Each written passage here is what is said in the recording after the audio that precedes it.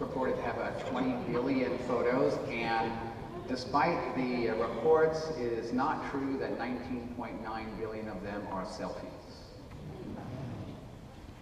You all are familiar with YouTube. I love YouTube.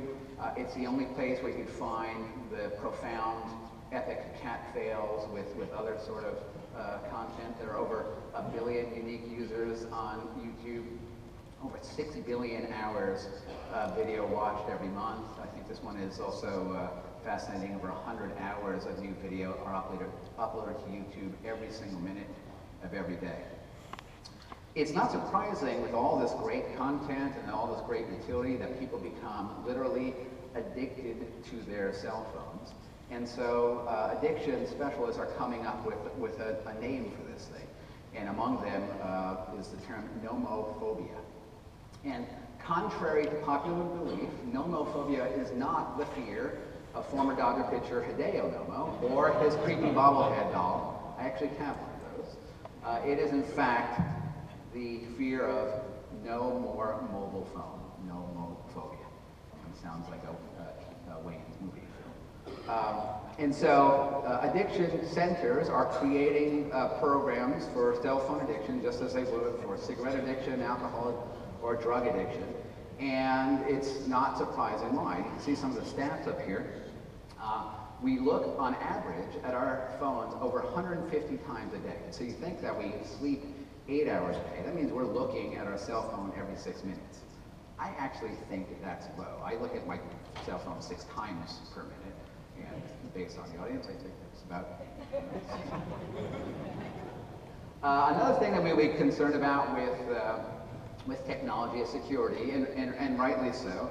It was last Christmas, if you remember, that Target announced that there was a massive breach of their POS system, point of sale system, that had exposed some 70 million records, personal and private information, credit card information of their users.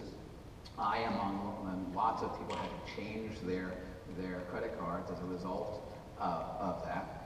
But at 70 million records, you can imagine, that still wasn't even one of the top leaks of just last year. Adobe announced that over 152 million records have been compromised. eBay, 145 million. You might remember back earlier in the year, there was a thing called the heartbleed bug. I have to say that slowly.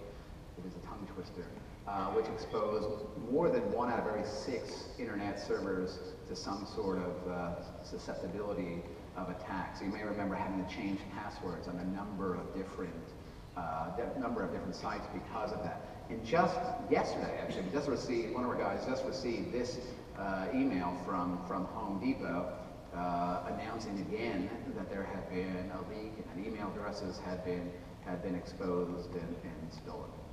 So in addition to security, some of the other things that we're starting to see kind of as a backlash to all the technology is what I'll call a trend or a revolt against the permanence of the internet. There's a great line from the movie The Social Network where they say that the internet is written in ink.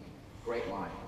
And so people are aware that their privacy is being compromised and that you really can't say anything in anonymity. So a couple of sites have actually come up purporting to provide anonymity to internet users. Whisper is one where it's often used to make proclamations, state opinions with supposed anonymity.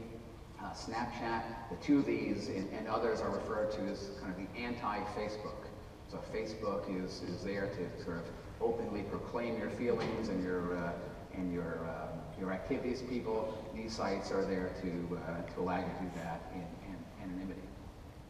We're also seeing people starting to feel stress and fatigue as a result of this kind of constant social activity and public activity, and a reported 61% of Facebook users have decided to unplug at some point.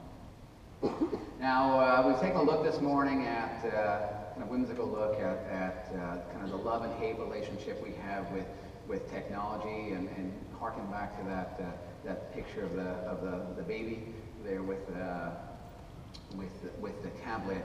And there are a couple of casualties to this love and hate relationship. One of the most interesting ones is that while our kids are becoming more and more savvy and useful with technology, I wonder how they're going to be able to sign their name, because they don't teach cursive writing in school anymore. So we've seen a couple of these things kind of die, perhaps forever. And so we wrestle, as a culture between our cyber selves and our human selves, and kind of think back about that love and hate relationship with technology.